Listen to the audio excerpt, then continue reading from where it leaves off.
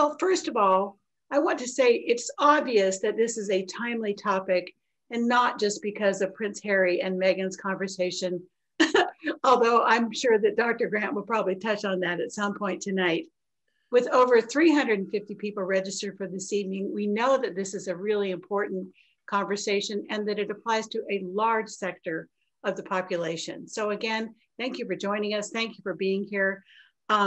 We would like to thank our sponsors as well, Sequoia Union High School District, Sequoia Healthcare District, Peninsula Healthcare District, and the Parent Venture, without whose partnership this event would not be possible. So a big thank you to all of those folks. I'd like to also tell you that Dr. Grant has been with us before. He recently offered a courageous conversation about race and systemic racism, and a previous event called Talking with Your Kids About Race that drew more than 750 registrants. And he's also been part of a professional development panel for the Sequoia Union High School District and spoke to more than 200 educators. So he has been a really important part of this year's series on social justice. So thank you, Donald. We could not be more thrilled to have you back with us tonight. A little bit about the format before I tell you about tonight's presenter. We have about 45 minutes of content, followed by 15 minutes of Q&A. So if you want to add questions, please do so in the Q&A box. In the chat box, my partner, Bev Hartman, will be putting relevant links, as well as at the end of the night, a really short survey. Feel free to talk to one another in chat, talk to us, the panelists, and then questions, please put in the Q&A. We will try to get to as many of your questions as possible, so try to keep them brief and general, okay? So as many questions as we can tonight. So that is the format. This event is being video recorded and will be available on our free video library, which has turned out to be a very important resource for parents during COVID-19. We've had over 14,000 video views in the last 10 years, including 10,000 since COVID. So we know that these events really matter to you, parents and family and community members. So again, thank you and glad to have you with us tonight. Our next event is on Friday. We have an English Parent Forum coming up with Dr. Aran Magen at noon, giving inspiring, encouraging, constructive feedback. If any of you have a teenager, you know that giving constructive feedback is not that easy. So that's what we're going to be talking about on Friday. All right, let me tell you a little bit about Dr. Grant. Dr. Donald E. Grant began his career as a middle school science teacher in Baltimore, Maryland, after graduating from Hampton University with a BS in biology. He holds a doctorate in clinical psychology and serves in 2 executive director roles, one with his consulting firm, Mindful Training Solutions, and the other at the Center for Community and Social Impact at Pacific Oaks College. He is a national thought leader in race and systemic racism, a social cultural analyst, mental health and mindfulness expert, educator, and social services advocate. He is also an international speaker and workshop facilitator, film and TV consultant, and a published author. Dr. Grant's new book, A Moon for Us All, integrates Black history into a family narrative for young readers and their families. His first book, Black Men, Intergenerational Trauma and Behavioral Health, A Noose Across Nations, was published in 2019. Please join me in a really warm welcome for tonight's presenter, Dr. Donald Grant. Donald, take it away. Oh, Donald, you're on mute. And I should know how to work this by now, Charlene. Thank you for that wonderful introduction. Good evening, everyone. I believe that someone is saying that the translation function is not necessarily working. For those of you who haven't already done it, you want to go to the little globe at the bottom on the right side next to the record button, and you can hit that globe and it'll allow you to choose Spanish or English. And everybody should choose the language of their choice and not just leave it on the default. So if you're looking to hear the English, please go and click English at the little globe. And if you're looking to hear the Spanish translation, please do that. And if there are any concerns, Paul, Bev, and Charlene will work on that on the back end, but I want everybody to know that. So first of all, such a pleasure to be here today to talk about such an important conversation. Wonderful to have so many people in the room interested and having this conversation and learning about it. As Charlene stated, we'll be spending about 45 minutes of kind of presentation, and then moving into an opportunity for you to ask questions. And we won't necessarily have to be able to have like a dialogue between all of us, but I'm hoping that the chat function works well for you guys to engage and really get some of your needs met. You know, today is going to be, for some of us on this call, is going to be a tough conversation that we tussle with, and we'll be putting things in place to support that. And so, parenting from an anti-racist lens, learning to unlearn. I'm Donald Grant, as was stated. And I want you to know that I tussled over the original topic that I tendered because it was entitled Becoming an Anti-Racist Parent. And I thought about that, and I said, well, you can't become an anti-racist parent unless you become an anti-racist person. And I thought it was important to make that distinction. And therefore, I juggled the title a little bit to talk about parenting from an anti-racist lens, because moving towards this space is a developmental process. And we don't necessarily have the time to wait for people to move all the way through that continuum before they begin parenting from an anti-racist lens. So my hope is that you take the opportunity to give yourself some grace, take some tools from this, and go in a parallel process as you do your own unpacking and unlearning. Take that opportunity to engage some of those things with your children as well. I'm Donald Grant. I am trained as a clinical psychologist. I call myself a psychologist in recovery. I no longer practice, but I've been doing psychological training for many, many years. I'm an equity, diversity, and inclusion certified practitioner and a social justice advocate who continues to do a lot of work in that area. My business is called Mindful Training Solutions, and mindfulness is a really, really important construct. And I want you guys to work on practicing a little mindfulness as we move through the conversation today. And what mindfulness means is listening to yourself without judging your experience and just saying, wow, I had that thought, and I can't believe I had that thought. Well, the fact of the matter is that we did have the thought that we had. And when we run away from it, which is what mindlessness is, we don't give ourselves an opportunity to learn, grow, and stretch. And so as a result, I'd love for you guys to engage in some mindfulness practices as we move through this, paying attention to your experience and not judging yourself, allowing yourself space to feel what you feel. So first stage in this is kind of getting on the same page. And it's important to note that, you know, we can all be on the exact same page, even though we all may have a very different story. And that's where I wanted to start here, to kind of level set, just to say that there'll be things that you hear today that either resonate with you and you're like, oh my gosh, I'm so glad that somebody is finally saying that out loud. Or there'll be other things where you say, well, that's not my experience. That doesn't make sense to me. I can't believe that to be true. And I want us to kind of think about it from a different lens and figure out how we can work to see somebody else's position, even if it is not our own. So today, we're going to look at 5 not so easy steps to gaining this ideology, to gaining this lens. And please excuse me, we were just literally talking about allergies, and mine have been horrible all day.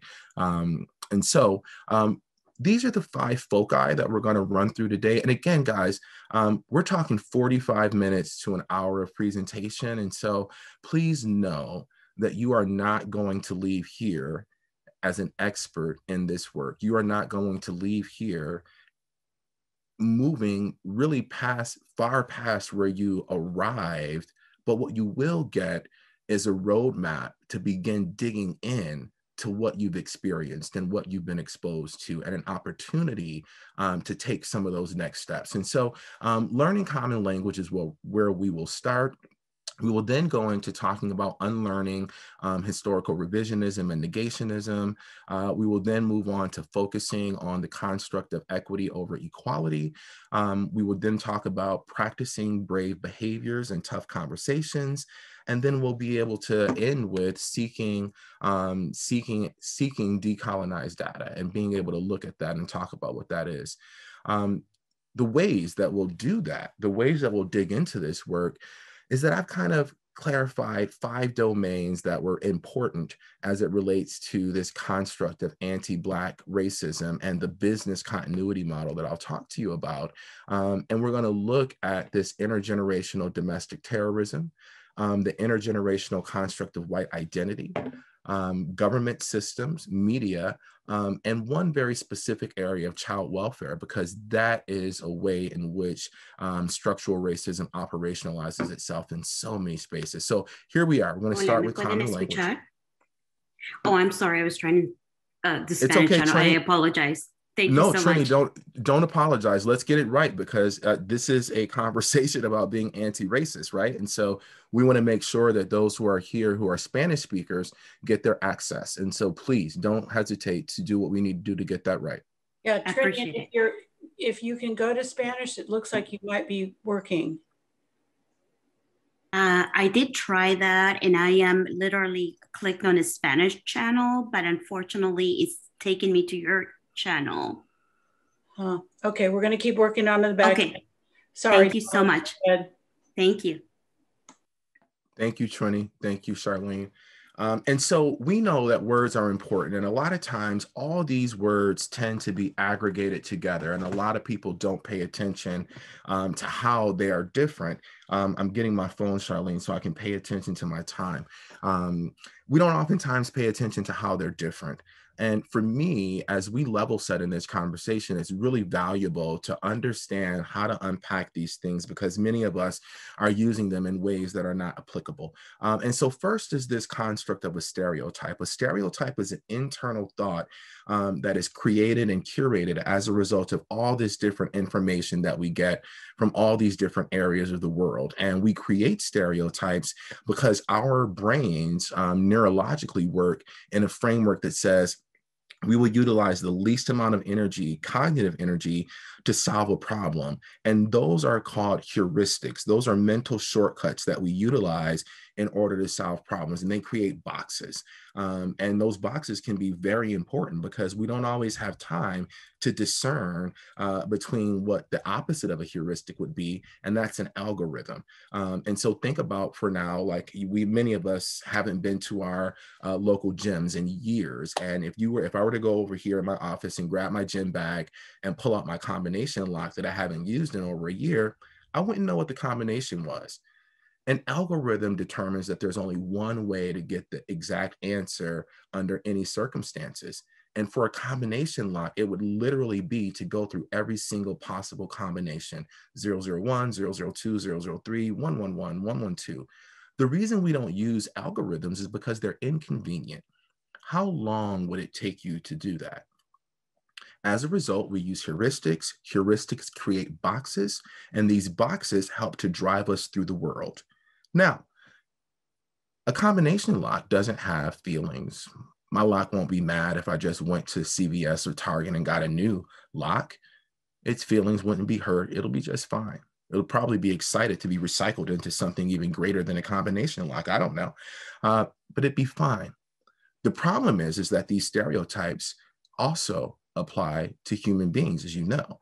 And so when these internal thoughts that are genuinely, a part of the way our brain functions, when they become feelings, that's when they become prejudice. And prejudice is an internal feeling that is created by that thought of the stereotype. And prejudice leads to discrimination, which is the external behavior. And so the stereotype turns itself into an experience, a feeling. And that feeling makes it such that we behave in certain ways. For instance, my son has a prejudice against squash. I can grill it. I can put it in the air fryer. I can do anything with it. He's not touching it. Again, like the combination lock. His behaviors towards squash don't negatively impact him. And it works in a way such that nobody's hurt.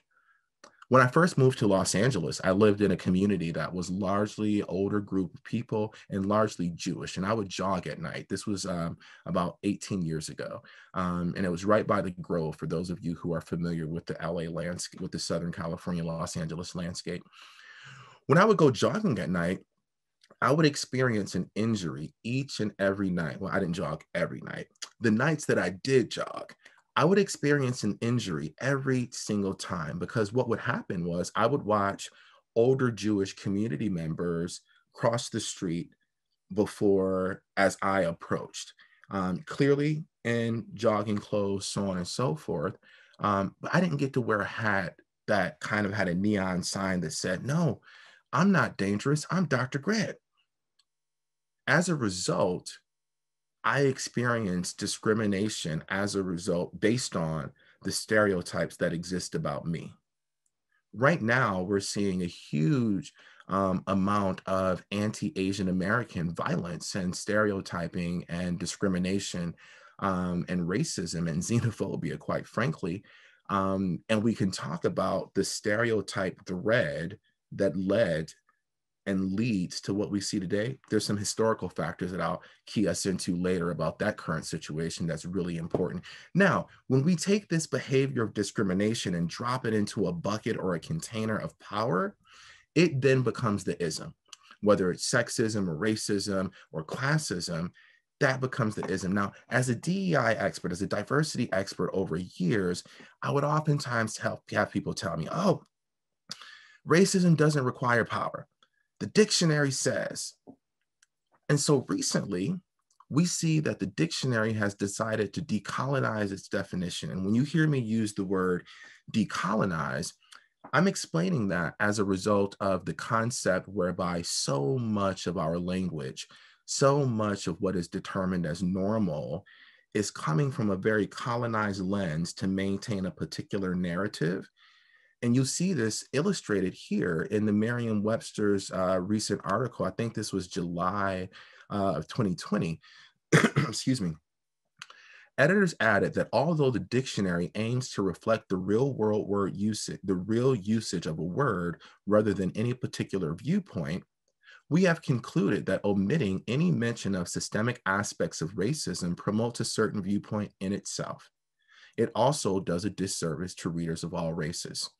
Those of us who have been doing diversity work and research for many years have always known that racism requires a component of power in order to happen. Now, this leads us to two really important questions. One, is there ever a space where you have a positive stereotype? And two, can people of color be racist towards white people in America? Two very important questions. The answer to both of them are no. Now, remember, we started off earlier with talking about mindfulness, and many of you just experienced a moment of dysregulation. I want you to pay attention to that, because if you don't, you'll be challenged to consume the remainder of what we're saying.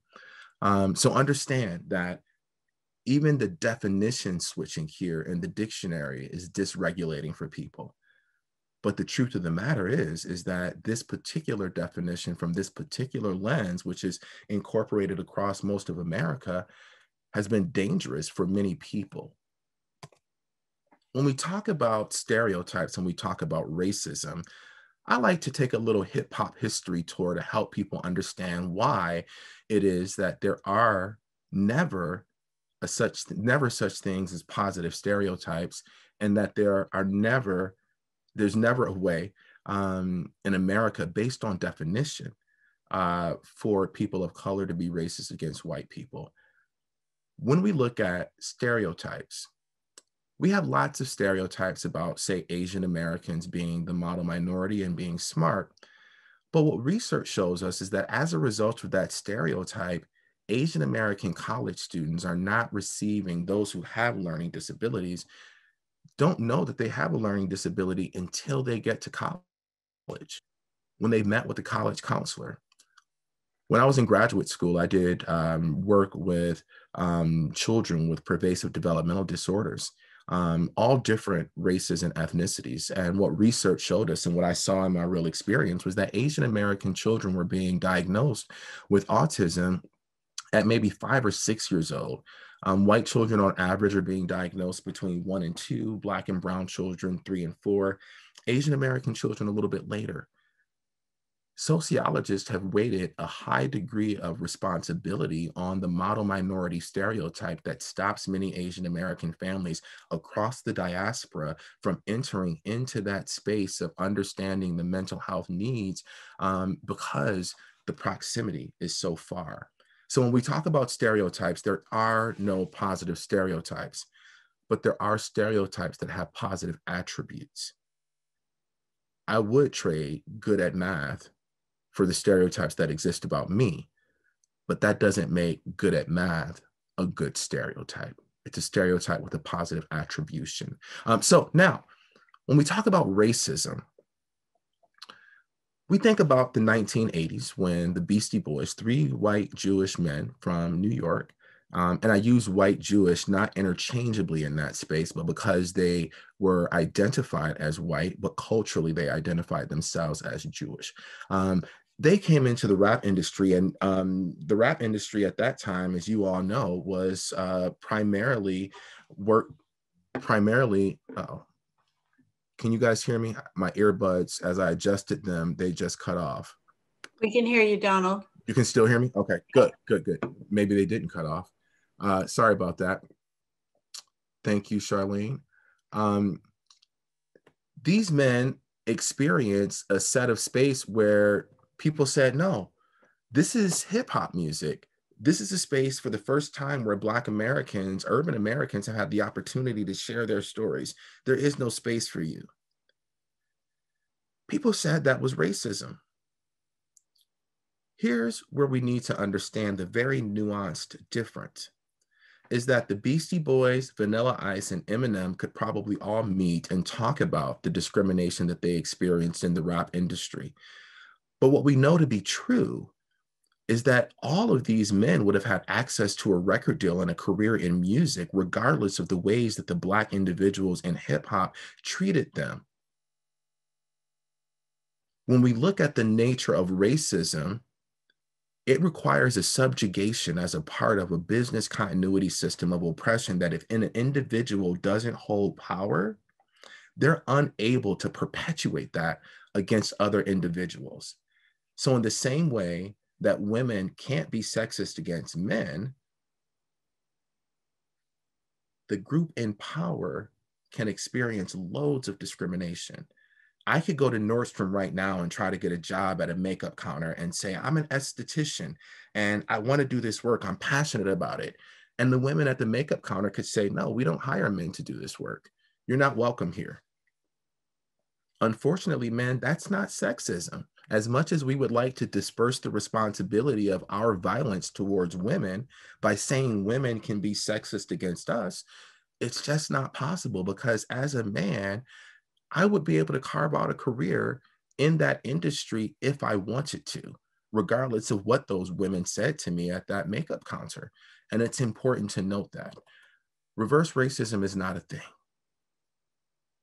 We have to start on this road to anti-racism by understanding that just because one went to Compton to get ribs and they felt like the red carpet wasn't rolled out to them because of the color of their skin, that's certainly race-based discrimination, but it is not reverse racism, because that's not a thing.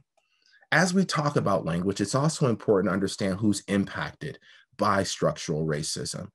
And we need to understand that every single group on this land is impacted by racism. Every group. We'll talk about how groups of color and white people are impacted by racism. Another important term that's important to know is this concept of cognitive dissonance. Cognitive dissonance is a mental conflict that occurs when you have these two competing thoughts running together. And these two competing thoughts create tension in our heads. One of the big studies on cognitive dissonance was the research on smokers. They brought hundreds of smokers together, and all these individuals smoked more than 2 packs of cigarettes a day, which by anybody's estimation is a heavy smoker.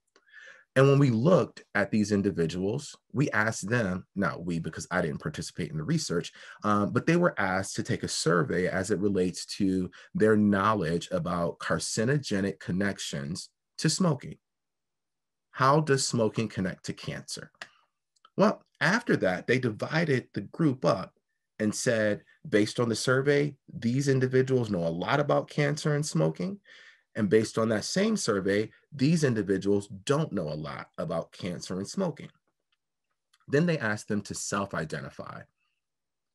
They asked them to say, do you consider yourself a heavy smoker or a light smoker?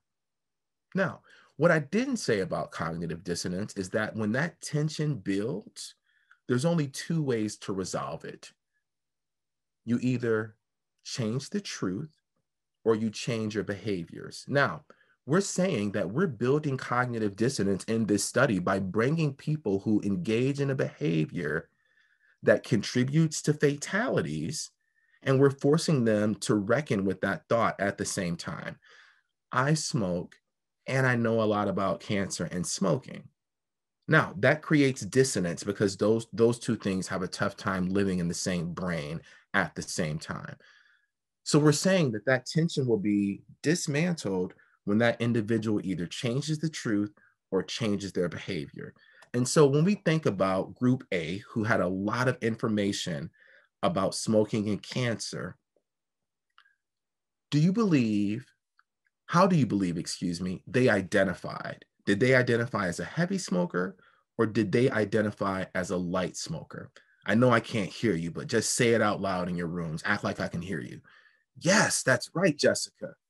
Susan, exactly. Robert, perfect. Those are some common names that somebody's name might have been on the line out of the 176 people. And so those of you who decided that the individuals who had a lot of information about smoking and cancer self-identified as a light smoker, you're exactly right. They changed the truth. When they were asked to self-identify, and again, the metric said that these individuals smoked at least 2 packs of cigarettes a day. Heavy smoker by anybody's estimation. They self-identified, though, as a light smoker because those are the only 2 ways cognitive dissonance is resolved. When we look at the history of enslavement on this land, cognitive dissonance played one of the most critical roles in what we see today in the relationship between and amongst people of color and white people. Now, again, I want you to pay attention to the tension that you're feeling. It's not often that people are being honest about talking about the isms in this systemic way, meaning that when we talk about sexism, sexism is violence perpetuated from men towards women, be they cisgender women, be they transgender women. Sexism is violence perpetuated from men to women, period. Racism is violence perpetuated from white people to people of color. That is not saying that all white people are racist, but it's time that we stop skirting around the issue because we have been giving insulin to a problem that requires chemo. And until we begin talking about it like this, we will never work this out. So the reason why cognitive dissonance is important in this particular instance is because you had plantation owners who went to church every Sunday, who took care of their families, who loved their children, loved their wives, yet they were able to chop off a man's foot for running away from his plantation. Yet they were able to make it such that the whip broke open the skin of this man's back so consistently that his wounds healed in this way. When you think about what I just explained about cognitive dissonance, you realize that those two things can't exist at the same time. It's impossible for you to consider yourself a God-fearing human being who loves his family and takes care of his children and go out, rape, and pillage the people who you own.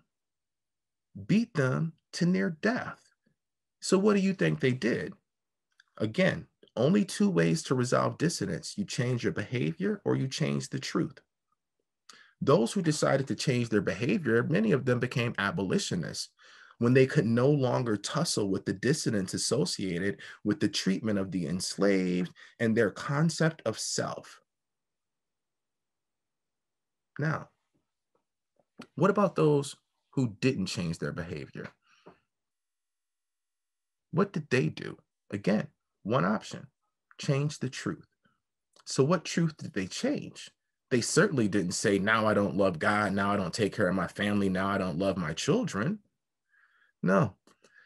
The truth that was changed was to make it such that Black people were inhuman, not human, subhuman, legislated as 3/5 of a person. Until we talk about the fact that cognitive dissonance created a mental framework where white people were taught intergenerationally, both explicitly and implicitly, that Black people were less than human, leads us to today, where we can see a former police officer by the name of Derek Chauvin spend over 8 minutes with his knee on a man's neck. You can only do that if you see somebody as less than human.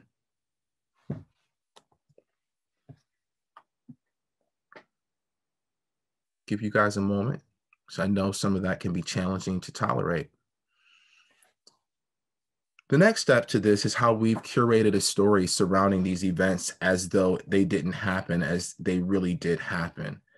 Historical revisionism and negationism have been two really big tools inside the maintenance of white supremacy in America that stops white people from being able to become anti-racist people, which will allow them to become anti-racist parents.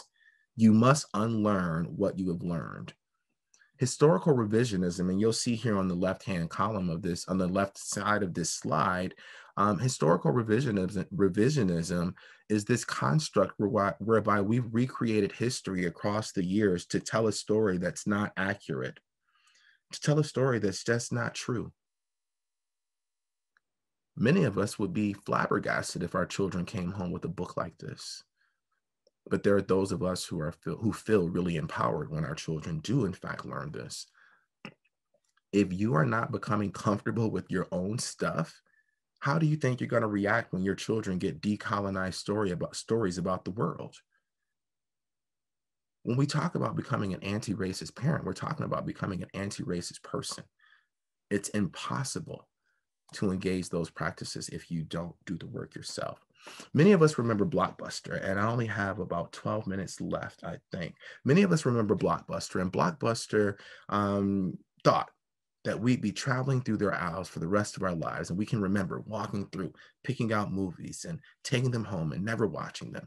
Well, Redbox came to Blockbuster very early on and said, one day you're going to be able to watch any video from your home, from your couch, from your living room at any time. Blockbuster said, that's never going to happen. As a result, rest in peace, Blockbuster. Blockbuster did not have a business continuity model. They did not go through business continuity planning. They did not do a risk assessment to see what the business impact was, to create a strategic plan, to test and train and maintain whatever they were looking to do. Blockbuster did not have one, but America did. Again, some of this knowledge and information of unlearning is very challenging. However, this is my area of research. I have a textbook published that Charlene mentioned earlier on intergenerational colonialism and Black men, looking at how these things have happened, not just in the United States, because by 1860, America had created one of the first global economies that made America the exporter of over 80% of the world's cotton. When emancipation was on the brink, individuals knew that this was going to be a problem because they were using a free labor system to finance over 80% of this particular product, which was oftentimes referred to and has historically been referred to as white gold. That's the value of it. When I looked at my research based on the number of birth records in Northwest UK, a town called Lancashire, we see that almost 85% of the men who wrote their occupations on the birth records of their children were in some ways connected to the textile industry. What that meant was that the end of enslavement would create a huge gap in this 80% market monopoly. Nobody was going to let that go without creating a plan that would fill that gap. Unfortunately, we're still in the middle of that business continuity plan, which maintains a level of oppression over time, intergenerationally, from enslavement through these constructs of convict leasing and debt peonage, where individuals would be able to go to prisons and lease prisoners. And you say, well, they were locked up, so obviously they did something wrong. Not so. In 1844, we begin to see the outrolling of these things called vagrancy laws. Vagrancy law said you could arrest me if I look homeless, if I look like I'm loitering, or if I look unemployed. Well, if I was enslaved last week, who do you think that these laws were targeted at? And then you add that next layer of a business continuity model to the 13th Amendment of the Constitution, and you say there is only one way that you can remain enslaved, and that is if you are charged with a crime. And some of you may be familiar with the fact that the 13th Amendment does, in fact, allow enslavement to still legally exist in America if, in fact, you have been charged with a crime. Hence our prison industrial complex, this current layer of this situation. When we talk about these experiences, it's important to note that there were methods utilized to maintain this, and this speaks to the gravity of what we're experiencing today. Many of us have an understanding that when we talk about white supremacy, this is what many of us see. When the fact of the matter is that white supremacy is simply the philosophical concept that whiteness is supreme or superior over other groups.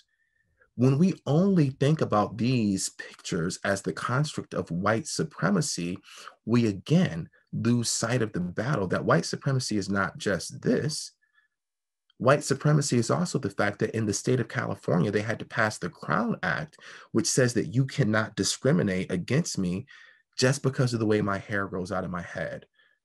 If you have not looked up the Crown Act, look that up. That is a construct of white supremacy.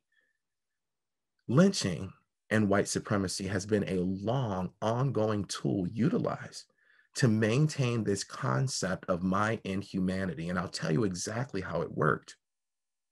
If you look at this picture here to the left, you see small children there. See this little girl? This little girl is currently the age of a college student's grandmother. Think about it, those of you who have children. You come home from work and you say, hey, honey, grab a juice box. We are going to go and chase down a black dude, set him on fire, and hang him. This is what was happening in 1945, in 1955, in 1965. When I explained to you the cognitive dissonance that made me inhuman, there is a business continuity model in America associated with the maintenance of white supremacy that makes it such that these 3 generations of Black men right here have each experienced their own trauma. We have Emmett Till here for Grandpa, lynched in 1955. We have James Byrd here in Texas, lynched in 1998, dragged behind a car and a chain. Now we have these young boys who had to experience George Floyd, lynched in 2020. When we're talking about structural racism and your road to becoming anti-racist people so you can become anti-racist parents, it's important to see that there is a deliberate effort to maintain a lens of a particular community in order to maintain this historic space, centering whiteness. Something that we don't oftentimes talk about is how did European immigrants become white? When European immigrants arrived on this land, they weren't white.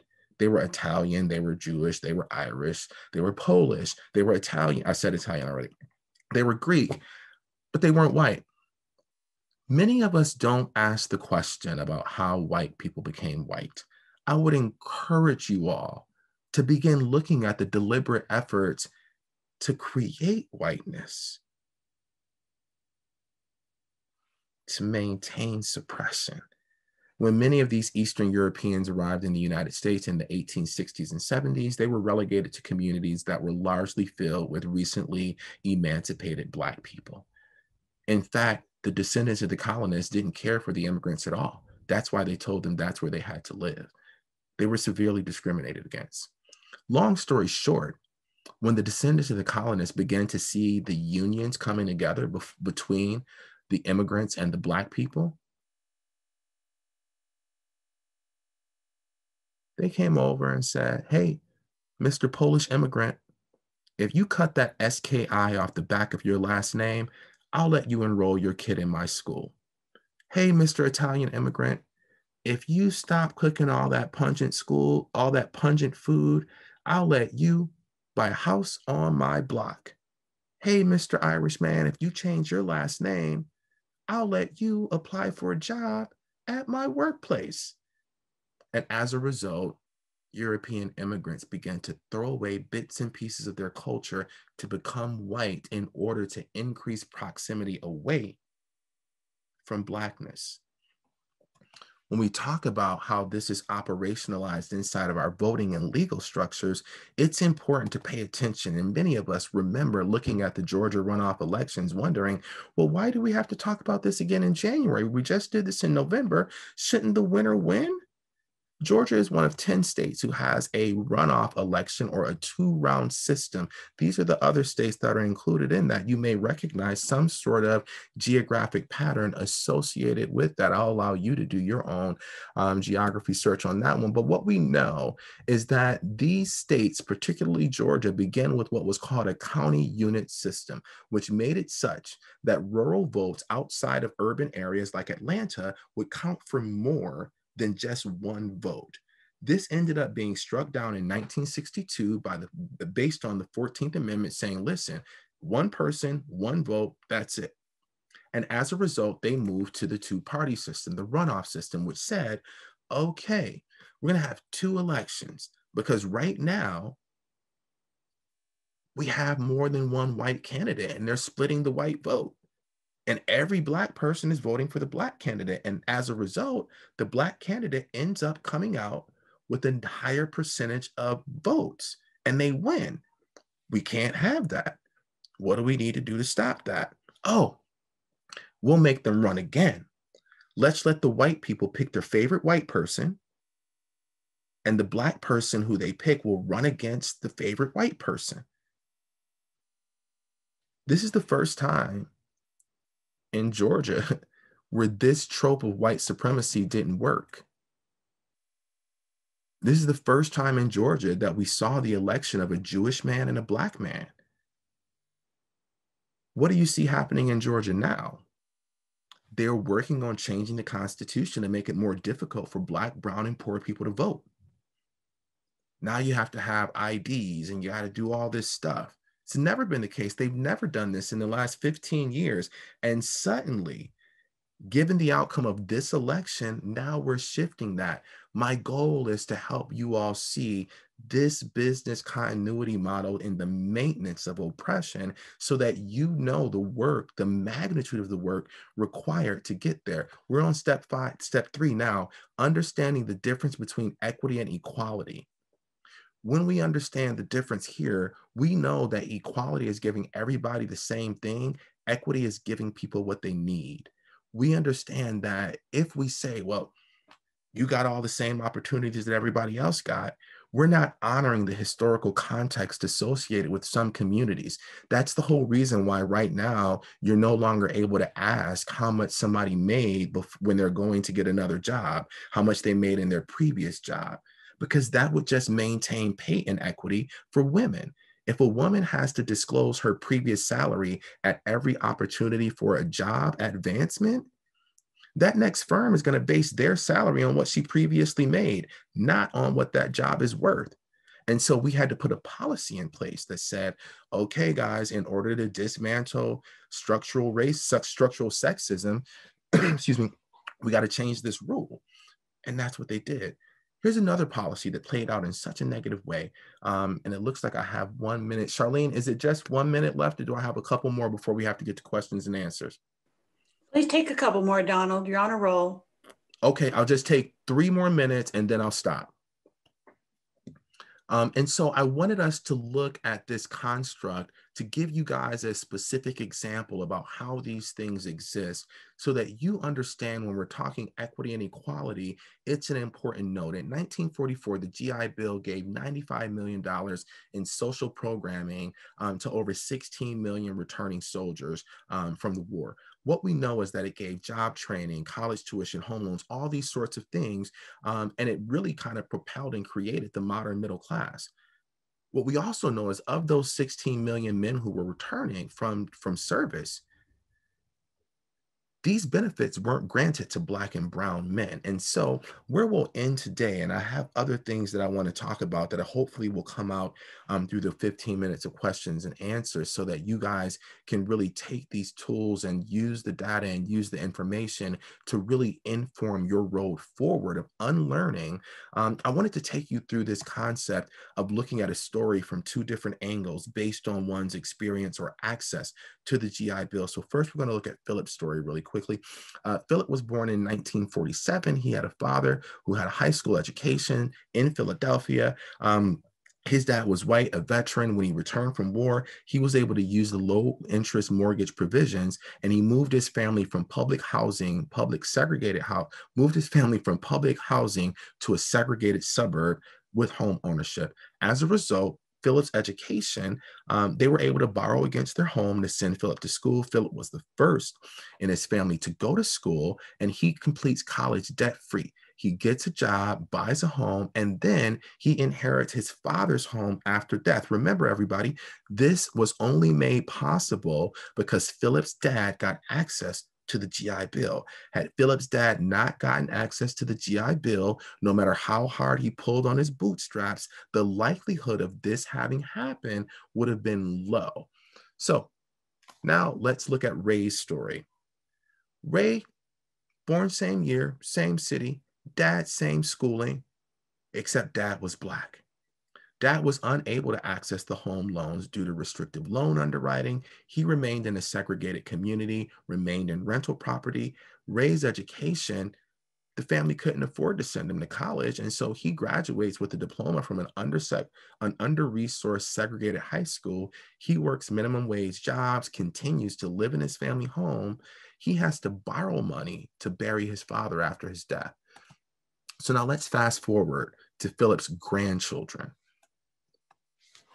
When we look at this next generation, 3 generations out, what we see is that Philip's grandchildren, Philip gives his children his father's appreciated home. They live in thriving communities. College is paid for with home equity. Philip establishes a trust fund for his grandchildren. This is what we call 3 generations of accumulated advantage. Let's look at Ray's children. No house to inherit. Ray raises children in disinvested communities, completes college with work, study, and student loans. Ray has no personal assets to leave his grandchildren. This is what we call 3 generations of accumulated disadvantage. If we don't pay attention to how to do this work and the nature of the gravity of it, we will never be able to become anti-racist people because we are not understanding the level of work that has gone into the maintenance of this system. Many of you have been convinced that becoming an ally is what we need. We need individuals to become accomplices and co-conspirators. The difference being is that one goes to the march with a sign and the other one is willing to take a risk in order to get this work done. And part of that is saying, we can't continue to have 50% of books published for children be led by white characters. We can't continue to say that in 2018, the percentage of books for children that had animals and trucks as the driving characters made up a larger percentage than all the children of color combined. You don't have to be a mathematician to add up to know that only 23% of the books created in 2018 were led by children of color of all ethnicities and cultures. 4% less than books. This is a part of that centering. I had to create a book for my son so that he could see himself in a book because I was tired of all the books only being about Black boys fighting gang violence, trying to get a scholarship to play basketball. Thank you so much today, guys. Oh, I hit the wrong button. I'm going to hit stop share. Well, Donald, we cannot thank you enough. That was a lot to absorb. Thank you, Trini. Thank you for being with us. Now it's time to take some questions from you, the audience. You've given us lots to think about. Let's see how we can do. I wish I were Oprah, Donald, but I'm going to do the best I can as a white woman here, okay? Well, I don't think Oprah could be purple. I mean, she has just developed this skill. Absolutely. All right. Well, let's try it. Okay. I have some questions that have come in earlier, and anybody with a question, please do type it into the Q&A button and we'll keep going. All right. First off, parent asks, what should we say when we hear inappropriate, that is racist language from a friend or colleague or one of our children's friends? I never know whether I should step in. We got to call it out every time. Remember, our children are watching us. And when we grew up, many of us sat by and watched grandpa or great grandma let things come out of their mouth, and we would watch our parents not react to it. They gave us messages and modeled for us how we were supposed to react and respond. What we have to do now is build a lexicon. And remember, lexicon is different than vocabulary. Vocabulary are the words you know. Your lexicon are the words you use. And we want to build up a lexicon to be able to engage. And what that means is we practice, practice, practice. If you want to go to a friend's house and do some role plays with them on talking about this, it would be a wonderful opportunity. You know, get a bottle of wine with your best friend and practice. What are you going to say when somebody says to you that somebody says in front of you something inappropriate? How do you do it? That's an example of being an accomplice, right? Being in a space that says, I'm willing to risk social capital to make a change in this area. A man who goes to the Women's March with a sign saying, you know, pay equity for women, pay equity for women. That's an ally.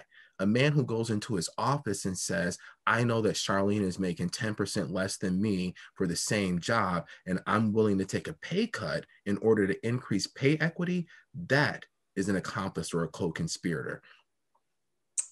Okay, I like that. That's an active role. So you're suggesting we need to be much more active than simply saying we're an ally. We got to be willing to risk something, Charlene. Okay, fair enough. Good place to start. Here's a question from Kate. Any advice on how to impress upon others the importance of being anti-racist? That it's deadly, that it's fatal to not be. When we talk about the violence associated with racism and you know, all of the isms really, we are complicit in the deaths of people when we do not engage in anti-ism work. When men don't engage in work that reduces rape culture, we are responsible for violence against women. And so, you know, when we talk about what is the motivation is saving the lives of people. That's why, you know, multicultural spaces are so important. I just spent, you know, a lot of time explaining why my humanity is consistently seen as less than. And if you are not in a space to engage with a Black family or a brown family, you will default to the lower degree of humanity. You don't know it. You're not walking through the world like, oh, that's an animal, that's an animal, that's an animal. That's not what you're doing.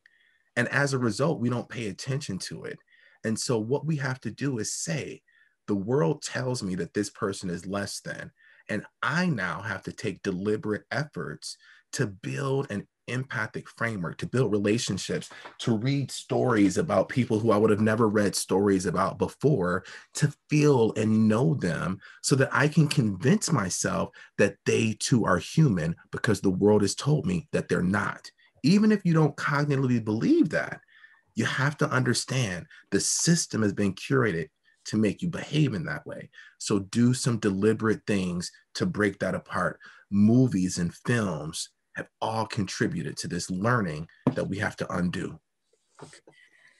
All right, lots of people writing in saying, where can we get more of Donald Grant? Where can we hear more? So we're gonna make sure that they get that, okay? Because we do have some great videos, everybody, already recorded, and we promise we'll hear more. This was just it was very intense. I won't say it wasn't, Donald, but thank you for really putting it all out on the table today. Well, thank you, Charlene. I often, when we have just an hour together, Charlene, I say, I'm not serving appetizers. You're not going to get any chocolate drizzle on your cheesecake. We're just going in because to me, I have an 11-year-old Black son. And the more people understand how to do this work, it makes it, I'm getting emotional. It makes it so that my son has a better chance of living, literally.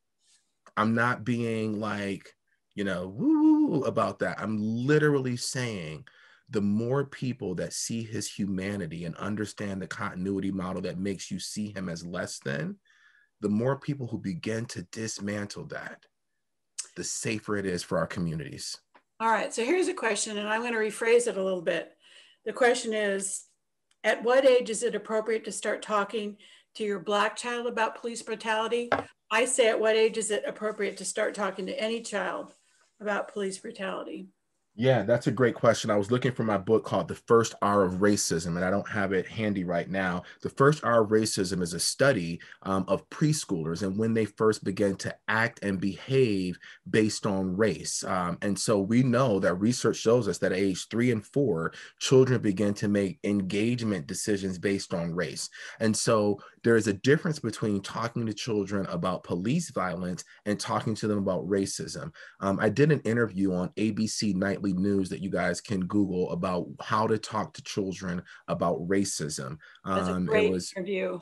Thank you, Charlene. And so that if you Google ABC Nightly News talking to kids about racism, it should come up. But we have to start talking about racism early on because we don't need the first conversation to a child about racism to be about police violence. I did a training at one of the private schools locally here, and they were talking about LGBTQ communities, and they had a child in elementary school who was transitioning, and they're like, we don't know how, we can't incorporate transgender into our elementary class. And then I told them about, looking at things like seahorses that transition across genders through their life cycle. That's a way of bringing these things into conversations. So parents, you guys have to be really creative. You got to pay attention to your child's developmental stage. I was the dean of a school of human development for many years. And so I understand that framework too. So I can't say, oh, at 4 years old, you can talk about police violence.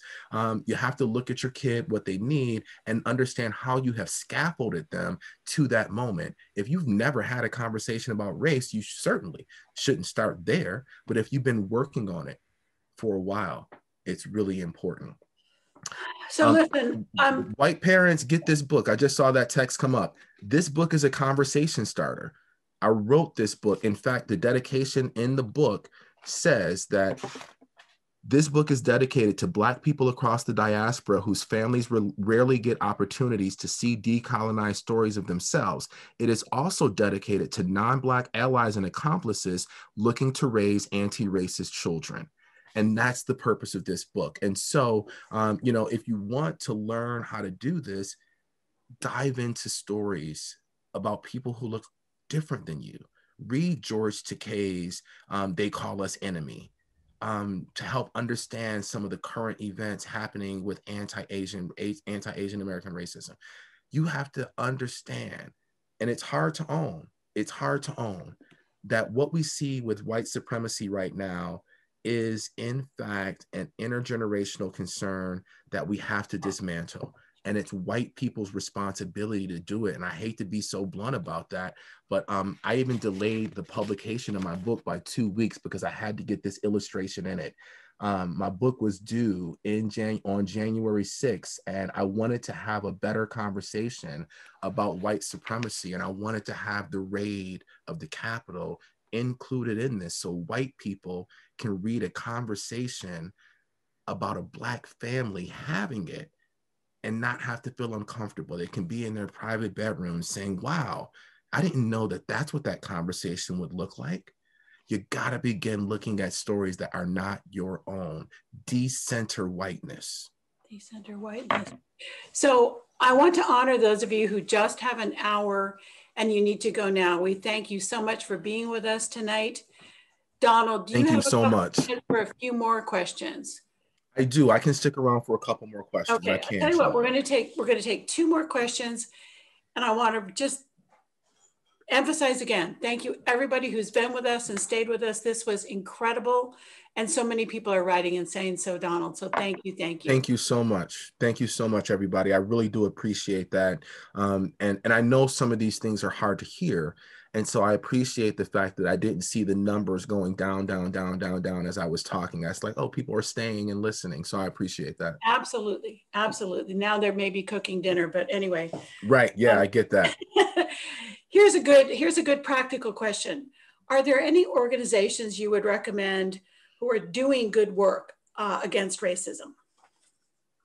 I mean, there's so many organizations, and when you look at the scope of racism, you can pick a discipline through which you would like to fight racism. So let's say, you're passionate about education. There's lots of programs and nonprofit and for-profit organizations that are looking to increase equity inside education. I'm partnering with the LA Dodgers Foundation and the Inglewood Unified School District. And, there's this wonderful school down there where they're working on STEAM projects with kids who are Black and brown. That is a way to dismantle structural racism. When you look at COVID testing right now and you see that Black and brown people are disproportionately dying, helping with that, that is a way at dismantling structural racism. Because structural racism and racism are woven in the fabric of our country so heavily, it's easy to identify an opportunity to fight it. Somebody just wrote and said, I just ordered your book for my 5th grader. Thank you. Love that. All right, Donald, here's a good last question, and then we're going to let you go. As a minority parent, can we say to our kids, we must learn to be anti-racist? How do we create a place for them to be comfortable to talk about it as a minority? How do we get our children of color, our minority children? I think that's the question. It's written as a minority parent, can we say to our kids, we must learn to be anti-racist? So how do we create a place to talk with them about racism as a minority parent? Well, we're not trying to convince kids of color to be anti-racist because they're not racist. We can talk to them about equity. We can talk to them about justice. We can talk to them about not discriminating. And so, it's really important that we help kids understand that if you're a child of color, you will experience and be the victim of racism. And as a result, or not even as a result, just in general, you may discriminate, and we want to stop that, right? And so right now we have concerns with the engagement between different communities of color.